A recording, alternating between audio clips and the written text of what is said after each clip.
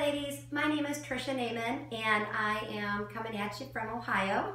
And my tip for you today is some of the things that I talk about at my home party with the guests and some of the different ideas I have with the jewelry. So this is my entire jewelry display, and just so you know, when I first started, I started off with the 499 kit. So a little over a year later, this is what I've accumulated, and it's super exciting. But just know that for your table, some suggestions to build it up and give it a little bit more filler. You can grab knickknacks from your home, or you can actually even put pictures of the jewelry out on your table. So I do suggest doing that. So as women approach my table, I do want them to just feel very comfortable in trying anything on that they'd like, and just to give them some general information about Grace&Heart jewelry, because most of them have never heard about it before. So I say Grace&Heart Jewelry is a brand new company out of Santa Barbara, California. They opened in May of 2015. The jewelry is 0.925 sterling silver, and it is handcrafted by artisans from all over the world.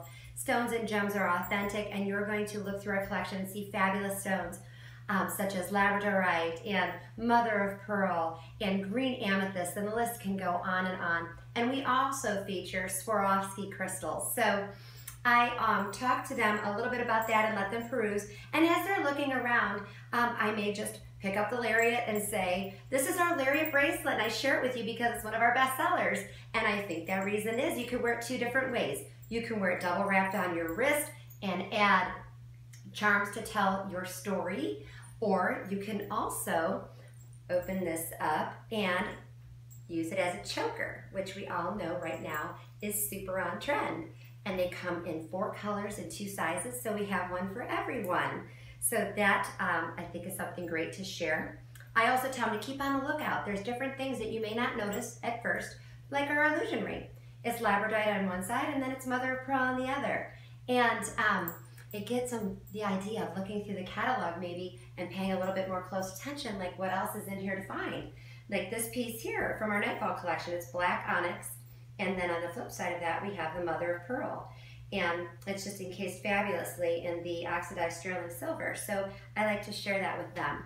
I talked a little bit too about shiny versus oxidized, because a lot of people who aren't familiar with silver don't understand that that's done on purpose. That is an application that we do. So you've got your shiny and your oxidized, and I give them just a couple examples of that. I'll just pick them up from the table and maybe share that with them.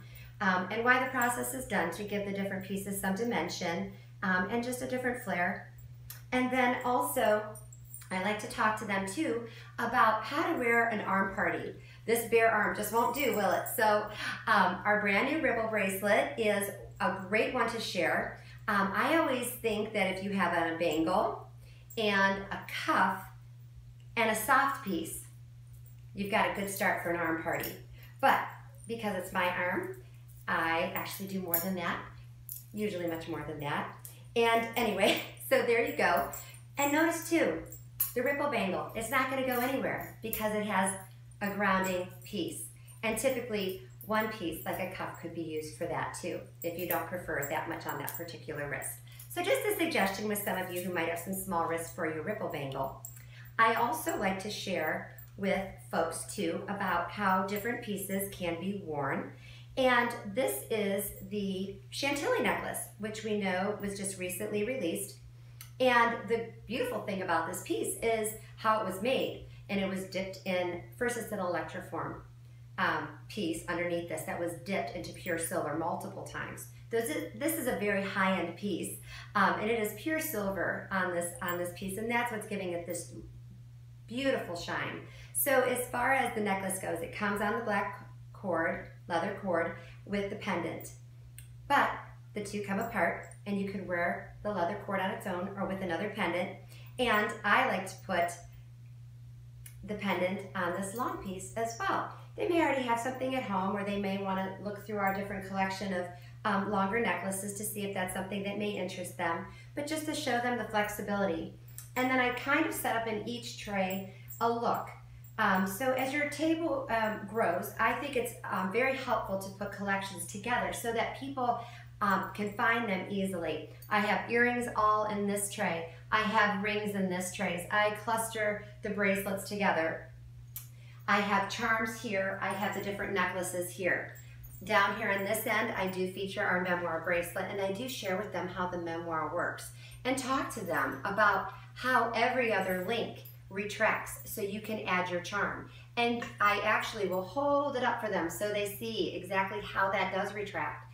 And I tell them if they purchase it that the charm needs to go on the opposite side that does retract. So these are just a couple of different things that I say at my parties to the hostesses and the customers, just to give them a feel of how they can use our jewelry and just have a little bit of information about it. One other thing that I talk about is with the necklaces, the different charms. 1 is fabulous, 2 is good, 3 is excellent because we always decorate in 3s, and that's the same for your jewelry. So odd numbers are great there. And I show them different things, for example, on the longer pieces, because these are more expensive pieces. I will take the time to explain that you can wear this sterling silver, black onyx, and labradorite piece this way, or you can double it, or you can actually do much like a piece that we've just released in our new collection. You can actually hook the lobster clasp in front and have it hang down this way. That look is super on trend too. So when we can come up with different things to share with them, it kind of just is a little bit more exciting. So those are, again, just a couple of the tips that I have to do at my parties when I'm sharing the jewelry with everyone. And I hope that I've helped you out and maybe given you something else to say at your parties to facilitate more fun. So I look forward to meeting everybody at Shine, and thank you for watching.